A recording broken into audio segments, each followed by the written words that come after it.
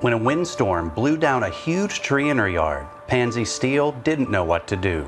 I just stood in the yard and just started praising God because it was so close to my home. So I was just being so thankful that I wasn't hurt, that no one was hurt, because the tree was very tall.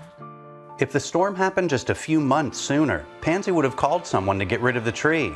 But that wasn't an option because of the coronavirus.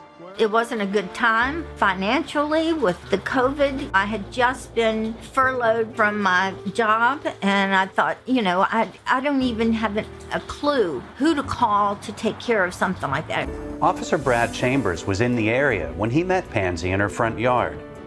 I immediately notified Public Works and Landscaping Services for the city, and they said that they were going to come out here as soon as possible to clear up the public roadway because there was no way of clearing out this massive tree that was in Pansy's front yard. Being here by herself, furloughed because of the COVID-19, what other options does she have but to go into a pretty big financial hole to fix something like this? The city couldn't do that much work on private property, so Officer Chambers made a few phone calls and got in touch with Operation Blessing. I wanted to hug all of you guys. When y'all came to my door, I just wanted to, just hug you so tight and thank you. But I tried to stay apart. Operation Blessing staff and volunteers used heavy equipment and chainsaws to cut the tree into manageable pieces. Then they threw it all into a dump truck and hauled it away.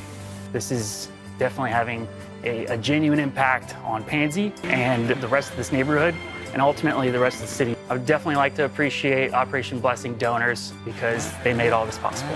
It was just amazing how Operation Blessing came together and did this for me. I want to thank everybody who donates so that these guys can come out and do things like this for our community.